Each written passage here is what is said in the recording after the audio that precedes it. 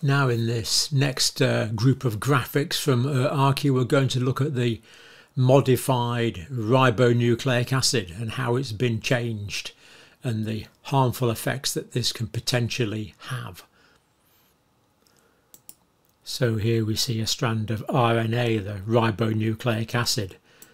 But the problem is it's not ribonucleic acid, it's modified ribonucleic acid. It's been modified to avoid the immune system and to last much longer. Ribonucleic acid has been around as long as humans have, ever since, well, longer than humans have, as long as life has on the planet. You know, the simplest bacterial cells contain this wonderful God-made natural RNA, but this is a synthetic form. This is completely different. We're dealing with a different phenomena here, human engineered.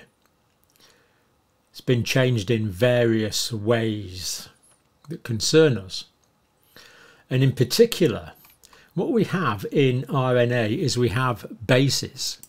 So in RNA, it's normal to have these bases. There's adenine, uracil, cytosine, and guanine, A, U, C, and G.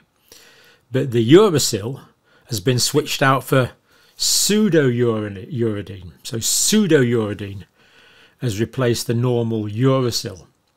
And we can see these as these three spiked prongs in this rather excellent graphic.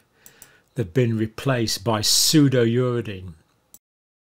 So this pseudouridine, this false synthesized uridine, engineered to last longer, it's actually based on genetic sequences only.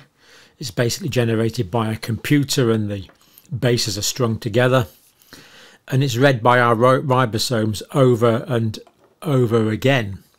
So natural, brilliant messenger RNA that's been designed to transfer the genetic code as long as there's been life on the planet Earth has been made into this synthetic, modified form of RNA. David Speaker actually described it as being like a plasticky thing that just persists in the cell.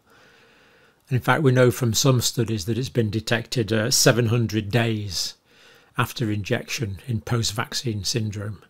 We see all that the natural uracil's been taken out and it's been replaced with the pseudouridine. And this can cause quite a few problems. It can cause misreading of the natural sequence because of the abnormal pseudouridine. The function of the RNA can be changed. This rather brilliant graphic here is showing the way that the RNA goes through the ribosomes being the cell's protein producing mini factories that translate the genetic information in the RNA via the ribosome into, should be the body's own protein, but of course in this case we see that it's making a spike protein instead. And as we've said, because there's a pseudouridine in there, the RNA can be misread, can be frame shifted to produce abnormal proteins, in addition to what you might call the abnormal spike protein.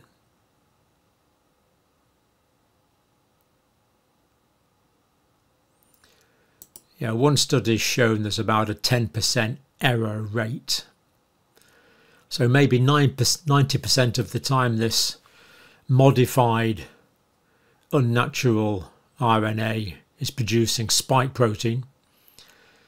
The other 10% of the time it's producing proteins that are not spike protein, but not natural human proteins either.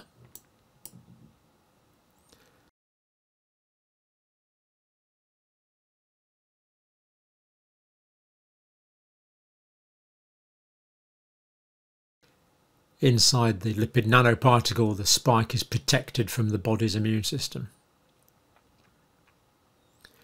The mRNA strand is inside the lipid nanoparticle.